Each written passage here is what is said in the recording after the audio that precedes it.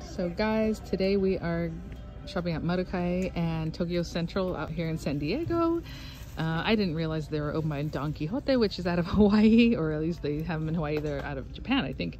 But so it's very similar to that, and I'm super happy to be here and check it out today. I mean, you see all this cuteness and then food and all that, but there are like 3 different stores. So we're starting in Tokyo Central, then we'll go over to Marukai, and there's that big guy that people take pictures with. All right. I mean, you guys. Ooh, Hello Kitty. Everything. Good.